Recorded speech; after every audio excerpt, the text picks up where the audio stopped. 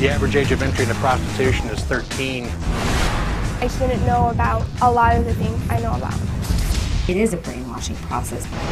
I make sure she has what she needs. Housing, cars, jewelry. It's been getting worse. They're subject to violence. He got beat up, thrown through windows, chased around with sledgehammers. You're not going to get out this business. You're mine forever. You belong to me.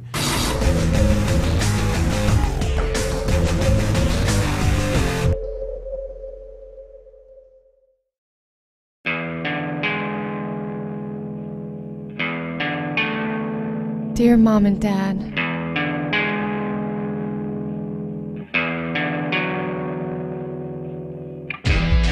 I want you to know that it wasn't supposed to end up like this. I don't know where I thought I was headed or what I was going to do when I left, but it wasn't this. Now, I just want the pain to quit. I want to crawl into a deep, dark hole and never come out. That's why I'm writing.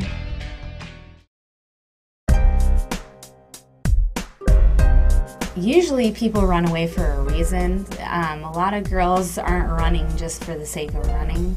In the cases I've handled, I have had girls run away because there's sexual abuse going on in the home, either by maybe a biological father, a stepfather, physical abuse, drug use in the home, emotional abuse, they're getting yelled at all the time.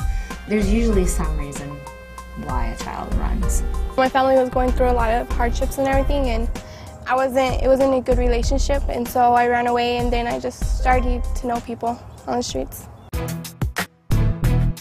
You can have girls from Scottsdale with a nice family background, you know. Some just do it to make their family mad. Some just tired of being with their family. You know, they probably want to live on the wild side. It ranges all over from serious bad drug addicts, or you came from a bad family. Yeah, you're quicker to get into it, but it's just the same as if you came from a good family. It's been getting worse. The average age of entry into prostitution is 13. When I first started investigating vice issues 7 years ago, the average age of entry into prostitution was 15. The age is dropping, and we expect to see it even go lower before we're done. The youngest I've seen out there was probably about 13, 14. I've seen a nice handful of younger girls out there. I shouldn't know about sex. I'm only 16. I shouldn't know about a lot of the things I know about. The sexualization is becoming more normalized. Younger people are exposed to more sexual activities. It's just become to the point where it's acceptable to become involved in sex at a younger age. So with the age dropping down for people to become sexually active, it follows that we're going to be seeing people involved in prostitution at a younger age. I really thought he loved me. I met him at the mall after I ran away the second time. Remember our last fight? You said I looked like a tramp, that no self-respecting 15-year-old would ever dress or act the way I did. Then I met him, and he said I was special.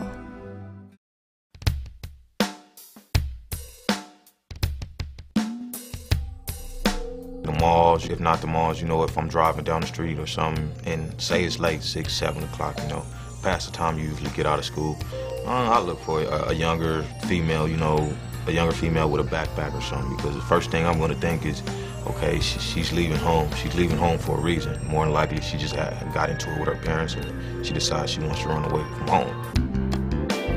When I first met him, he was really nice. He was really sweet. He was really funny. He was tall. He wasn't fat. He was slender, you know. He looked normal.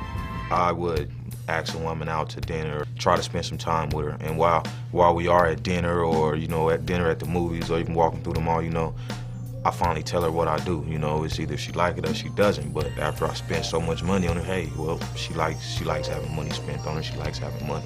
She likes the finer things in life, like everybody. It's all materialistic, but of course, who doesn't want it? Spend a certain amount of money on her, then you know, I tell her, hey, you can have everything I have, man. All you got to do is be willing to do it, you know. And maybe I'll start by first I try to make her whole for me, and if not, you know, I try to put her into a strip club, all the way to escort services. Pimps make contacts with victims in lots of different ways. We've heard a lot lately kind of on the news about different malls. We've heard what's called like the rule of 3 in prostitution recruitment. If you approach a girl and she's with 2 of her friends, basically how they select which one they're going to groom to work as a prostitute for them. They're never going to go for the most attractive girl because the attractive girl is the one who's used to getting lots of attention. They won't target the least attractive girl of the three because that girl might wonder why the guy is going after the least attractive girl of the three. So they'll often target the girl in the middle because she'll think something special of the fact that the really, really pretty girl is not getting contacted, and she'll think that there's something in particular that this guy sees in her, and normally there's other insecurities that the pimps are able to pick up on. Most of the women, you know, they want to be loved, so I make sure she has what she needs, personal hygiene. You take her, get her nails done, take her to buy an outfit, from housing to cars to jewelry, all the expensive stuff they really can't afford, taking them to nice concerts, treating them better than they were being treated in the beginning. Make her feel wanted, you know, but I don't give her any money. If they try to leave, then, you know, you got to threaten them, you know, they're going to get their family involved. Or, well, you're not going to get out this business, you know, you're mine forever, you belong to me. Next thing you know, she tries to run off or something and winds up with a bullet in her head or winds up off the side of the road somewhere, you know, in a ditch or something.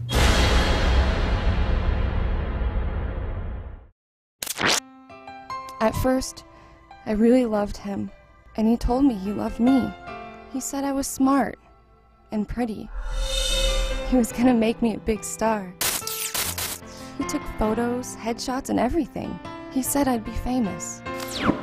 And I believed him from the bottom of my heart. I believed him because he was so cool and so good to me. We did fun things. He showed me what it was like to be treated well. He had a lot of money, nice clothes, jewelry, and a real fancy car. I was so happy to be with someone who really cared. And then suddenly he was mean, hateful, and evil. He screamed at me, and he hit me, and he really hurt me. And when I tried to run, he threw me in the car and took me away.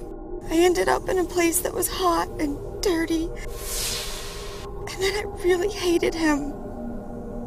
But I didn't have anywhere to go.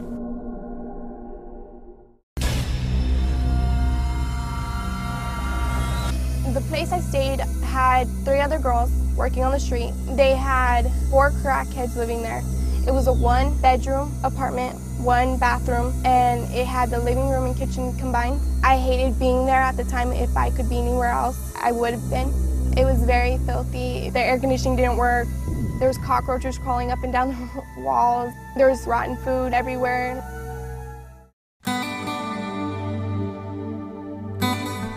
You can't believe the things he made me do, Mama. The things I did all by myself.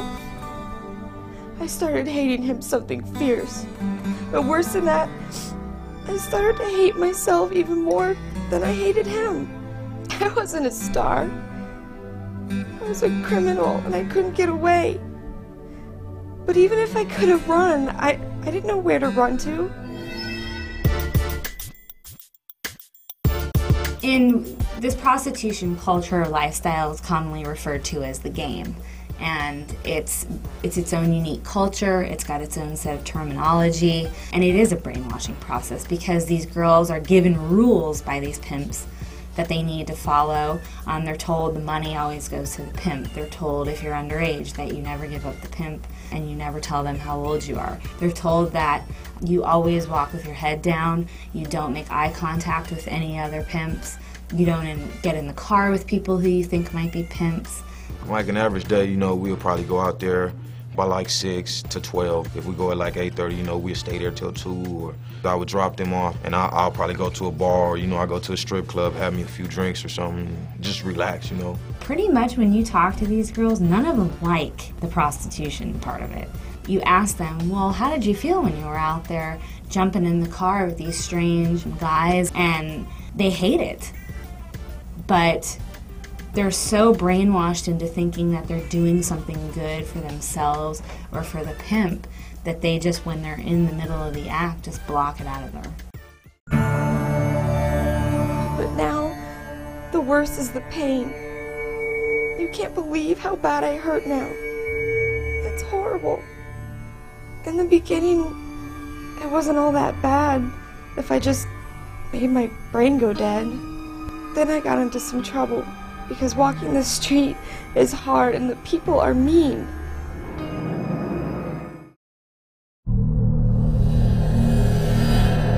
Well, other girls that turned down a trick, they got beat up, they got chased around with sledgehammers, thrown through windows, thrown through doors. It wasn't too pretty.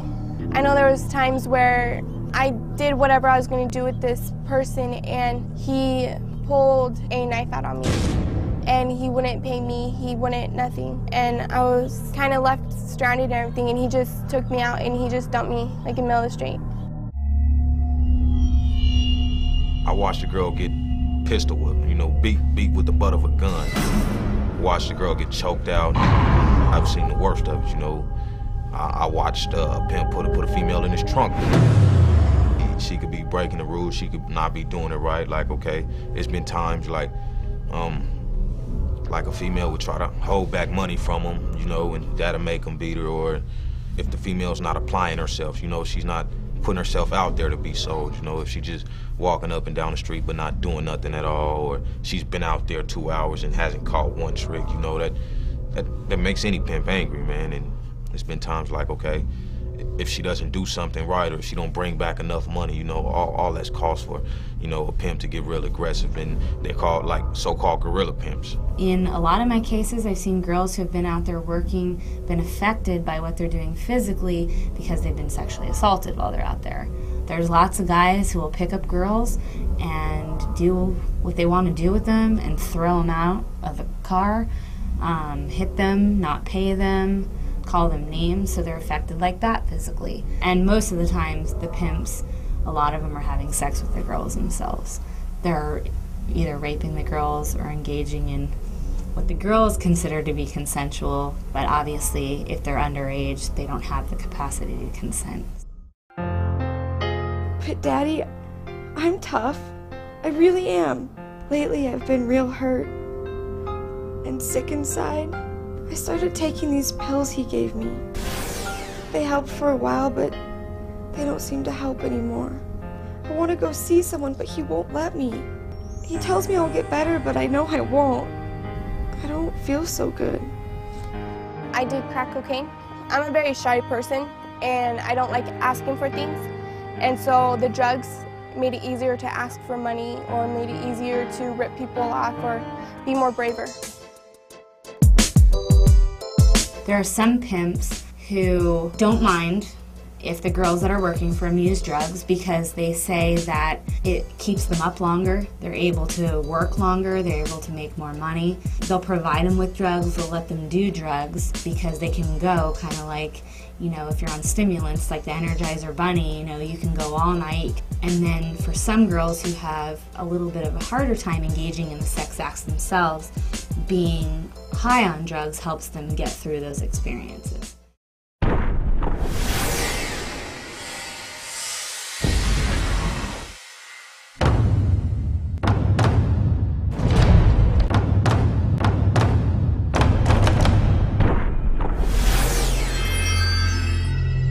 Some of the things that I've seen on prostitutes in general and child prostitutes, young women, it seems like prostitution and drug use sort of go hand in hand. So it's not that unusual for me to see track marks on the arm, tattoos, and the tattoos can be a sign of a statement.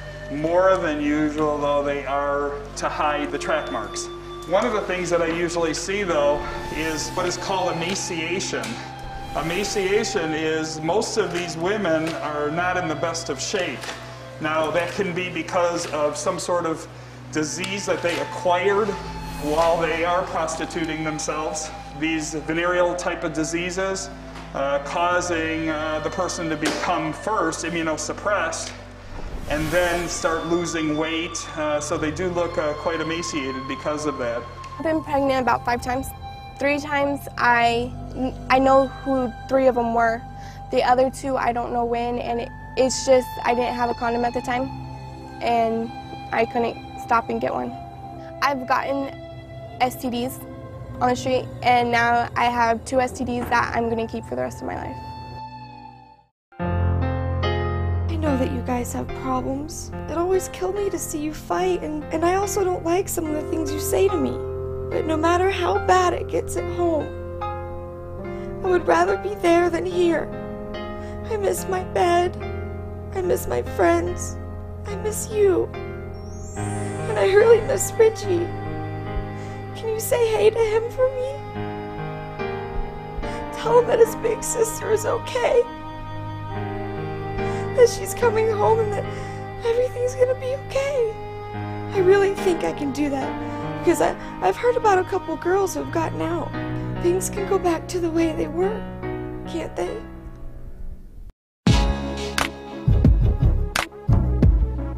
You know, unfortunately, at this point, I haven't seen too many girls who have completely gotten out of it. The problem with this particular group is that they are so transient. People that you've seen on the street, people you've had contact with, that you've seen for a couple of weeks, 3 weeks, months, all of a sudden they're not there anymore.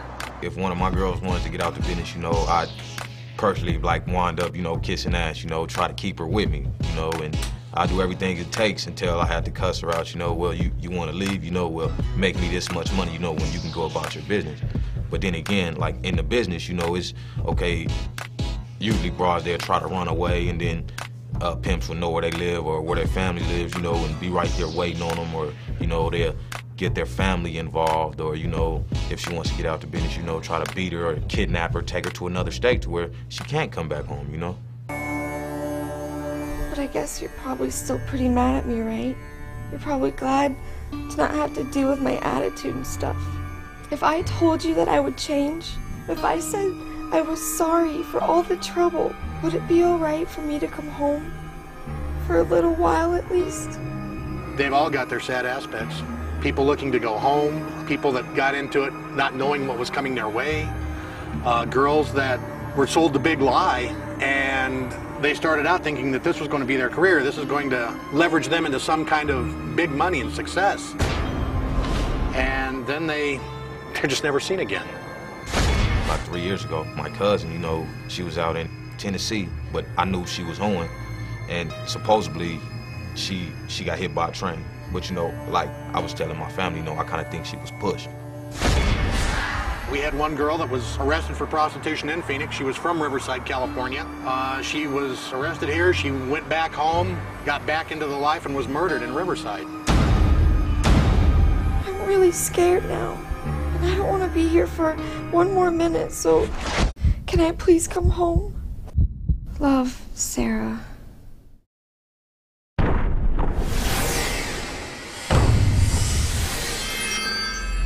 These bodies that come into the medical examiner's office that are that type, essentially they are isolated during life, and even after death we isolate them by putting them into the high-risk room. An underage prostitute, depending upon what the circumstances are, this would naturally be given a red number that signifies that she died tragically, perhaps at the hands of another, which is essentially termed a homicide. Then by me having that case, I would look at the chart, see what the police are assuming, my investigators what they're assuming, and then decide based on this, if I consider her to be a high risk either due to communicable diseases or the fact that she is decomposed.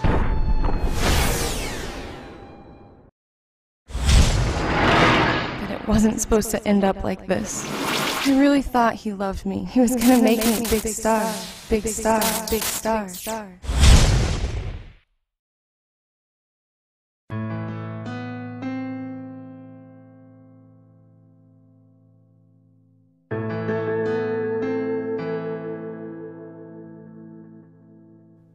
The arguments I squash, cause I don't wanna cry. I get overwhelmed by the hurt. Sometimes I wanna die. I don't show them my pain, cause I don't want them to know. But if you look into my eyes, they're the windows to my soul. I change directions when they speak in my way. Sometimes the words feel like bullets, AKs over gauge. I don't know how to persuade, it's hopeless to me. It's not like I can stop these people from doing the dirty deeds. So I try to change the facts, but it's hard to say how. When I indulge in a reference, people treat me so fast. It's like I was born with a sign of stupidity on my head, but when I look inside these people, all the souls are so dead. So dead. So dead.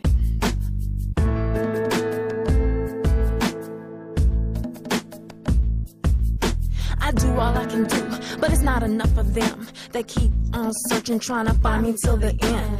Break down one time, try to force it till it's rough. Insult my intelligence, they think my brain is mush. Cause they don't know the meaning of the liberty that stands. They hope and think it's mutual, but they don't know the trend. Ensure the resources, they trying to get the young ones. I brought it to a halt, they don't know what's going on.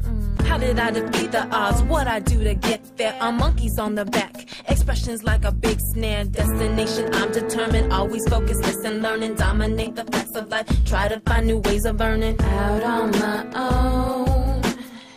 I'm on my own. I can't take this no more. No more. No more. You damage my soul. I can't take this no more.